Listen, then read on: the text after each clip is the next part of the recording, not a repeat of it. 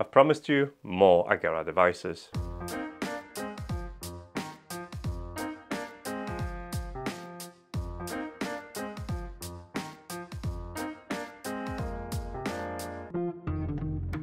Hi, in my previous video I've talked about Aqara G2H, which was a camera and a ZigBee hub. And I've already covered a couple of sensors from the same ecosystems, but today I wanted to talk about two new devices which I currently have in hands. They're quite interesting.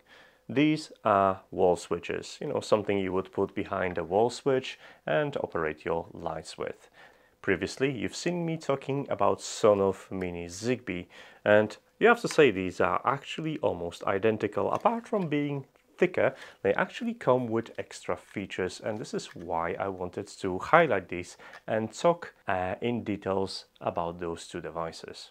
The most exciting thing is that Aqara is actually taking the ZigBee devices into Western markets, which means you'll be able to get these from Amazon, and well, they're gonna appear on the very next day at your doorstep. I've mentioned they come in two flavors. First, there is a Aqara single switch module T1 with neutral. So obviously you're gonna need a neutral connection to power this on, link it to your wall switch and then operate the lights. But that's not the only feature. It comes also with power metering included, so you'll be able to extract information about the electricity use. This relay is rated for 10 amps, so you shouldn't really have any problems connecting lights at your house. It's worth mentioning that it's gonna work with toggle switches and push button switches. And as a bonus, it also supports the power on behavior if you choose to set so. The second switch is also called Aqara Switch Module T1, and I'm reading this, but this comes with no neutral connection, which means it's going to be most likely a preferred choice for consumers in UK.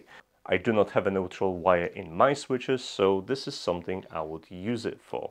It's really nice to see a switch like that because it's one of the first ZigBee devices without a neutral I had my hands on. There are a couple of differences between these two. No neutral version doesn't have power monitoring, and the integrated relay is only rated at 5 amps. It's still plenty to drive your lights, but just bear that in mind if you're going to power something more substantial than lights. Now that you know what's the crack about, let's get them hooked up and play with the relays. When it comes to the relay with a neutral cable, I have the same complaint I have with Shelly devices. It doesn't have 6 terminals. It comes with 5 terminals, which means you'll have to splice the neutral cable in order to make it work. It's really annoying, and I wish that would actually be resolved. Just take extra care if you're going to wire these yourself. Obviously you are dealing with the mains electricity, so if you're not sure of anything, consult the professional. Now L and N on the terminals means that's the power coming in. Then there is S0 and S1 responsible for handling the switch. Just be careful because you're going to be using mains to drive the switch, just like in the regular circuit. Lastly, there is a L1, which is connection that goes directly to the light bulb, and as I said, the neutral is missing, so you'll have to splice it and connect it into neutral terminal. It's totally different story with this switch with no neutral. It only has 4 terminals, but that's all you need to make the correct connection. Now there is a S0 and S1 to hook up your switch. Just be careful, it still uses the main electricity for that. And then you have a L and L1. L is the power coming in and L1 is the power coming out, leading directly to the light bulb. So make sure you connect those correctly. Both switches also feature a small button which have 2 functions. First, it's obviously the pairing, and the pairing is very simple. Just hold the button for a couple of seconds and it will link to your ZigBee device without any problems. However, if you triple press the button, it will give you a readout on how strong the link is with your ZigBee hub. A very useful feature if you want to verify that the link is strong enough for your use cases. Now that these are wired, let's take a look at the Aqara app.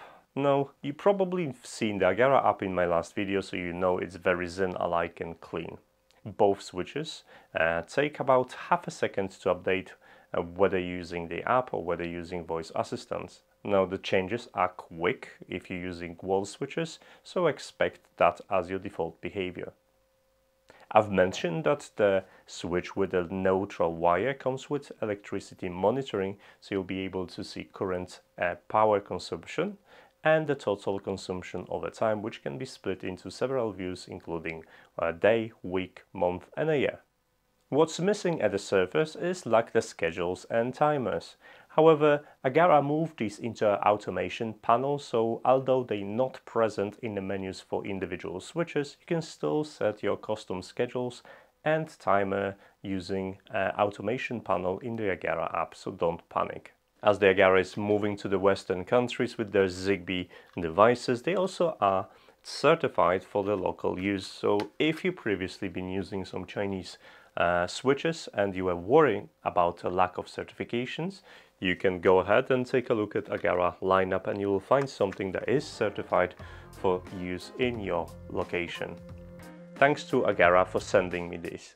I still got 2 more devices to talk about, so if you're interested, well, you know how YouTube works, I don't have to explain you this.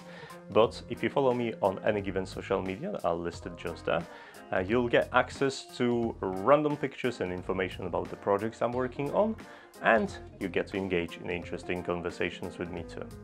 So, thanks so much for watching guys, and I'll see you in the next video. Take care, bye!